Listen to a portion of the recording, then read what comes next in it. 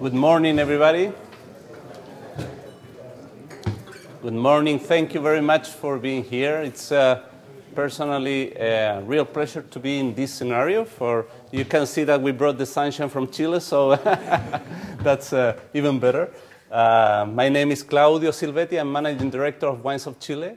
I just wanted to give you just a few words to let you know what we are doing. But basically, as a Wines of Chile, we have a very ambitious plan for the year 2020, and we want to move from $1,500 million to $3,000 million. So that's a major challenge that we are doing.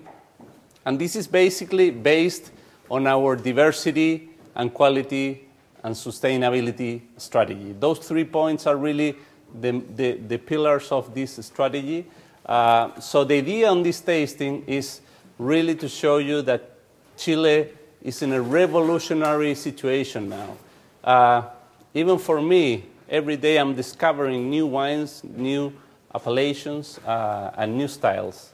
So I think that in this market, which is the most important market for Chile, it's extremely important to express you what is happening there.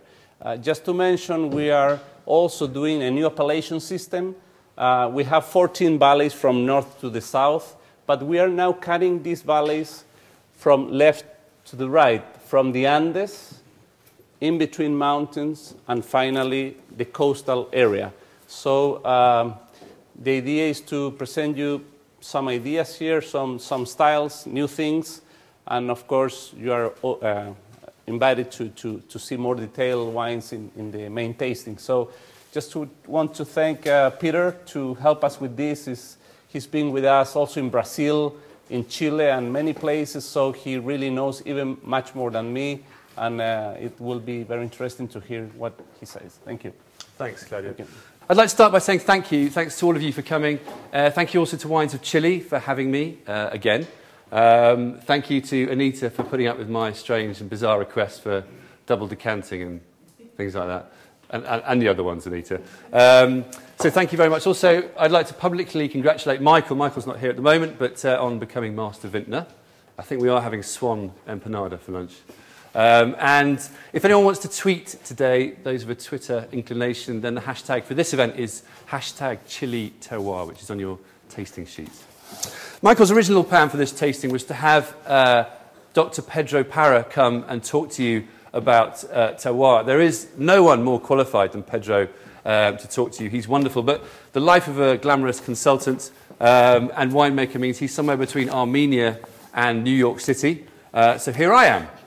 So you have to make do with me, I'm afraid. I'm not going to dwell on any introduction to me. Most of you know me far too well already, and frankly are probably fed up with hearing me bang on about Chile as well. So suffice it to say, I taste a lot of Chilean wine. I travel there very regularly. I get to write a lot about it, and that makes me a very happy person indeed. But what we've done today is we've gone hybrid. So think of this as like a bog-off terroir seminar. You're getting 2 brains for the price of 1.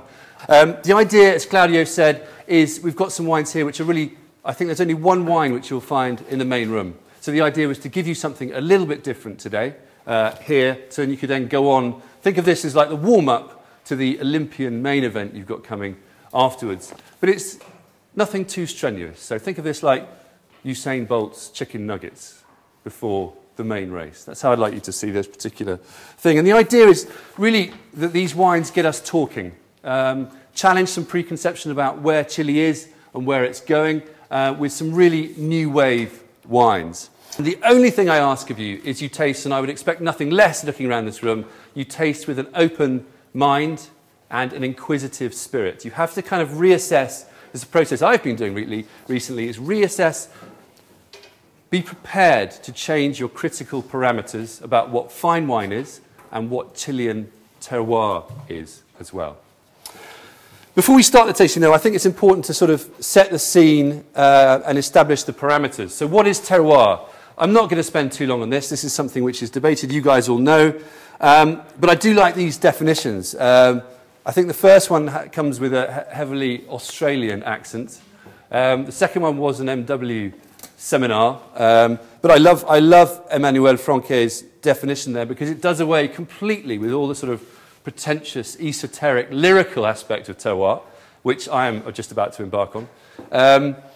And I do like Ed Flaherty's definition as well. But for what it's worth, my Master of Wine definition that I had for the exam was, which is a bit bald now that I read it, was terroir is the unique convergence of the environment, the vine, and human intervention, and its subsequent effect on the vine and the wine. Now, going a step further than that, I like to anthropomorphize things, really. I think it makes it easier to picture, easier to understand. For me, terroir is a wine's personality. It's a combination of nature and nurture that gives a wine a unique character, which you then interact with, interpret, and appreciate. Okay? Crucially, and this is personal, I make no apologies for that, but I think it's helpful for you to understand my understanding of terroir, hence how I've gone about choosing these wines. I have no truck with people who claim or try to dismiss the human element of terroir. Terroir is a human construct.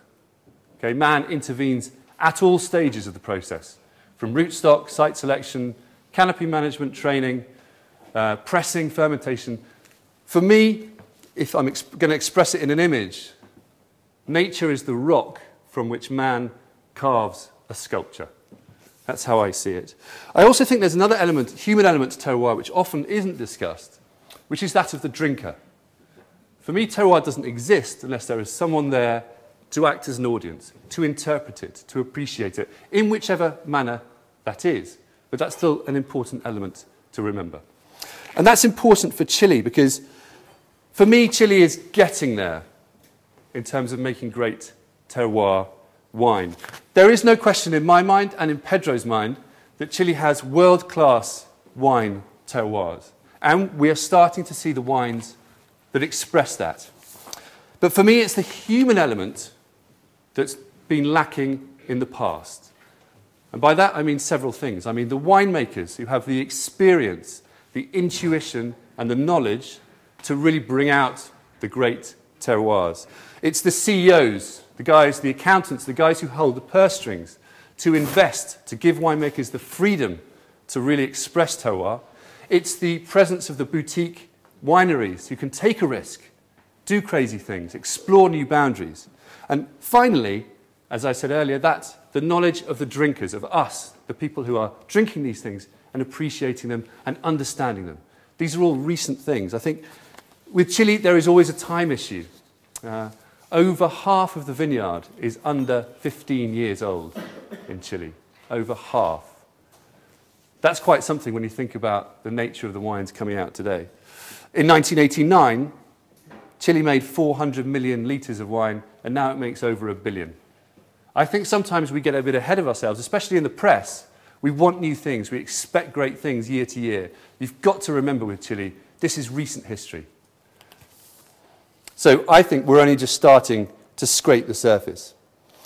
But to recap very briefly on Chile, because I think it's worth doing very briefly, Chile has some very old and very complex geology.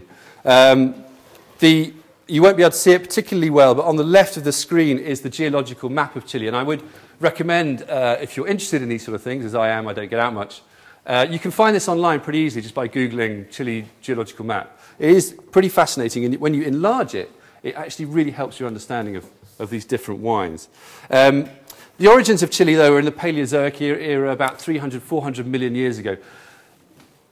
The first bit of Chile to emerge from the sea were the coastal hills in the west and the hills in the north, what's now the Atacama Desert. That's important for wine because those are the parts which are most evolved. A lot of Chile is igneous rock. There's a lot of volcanic activity here. Chile was formed by the Nazca and Antarctic plates being subducted going underneath the South American plate. So there's a lot of volcanic activity here. A lot of the rocks are igneous. So you get granites typically in the coastal hills, but they're very evolved. They're much more evolved than the Andean side. The Andes emerged much later, a couple of 100 million years later, and that was when Chile came into being.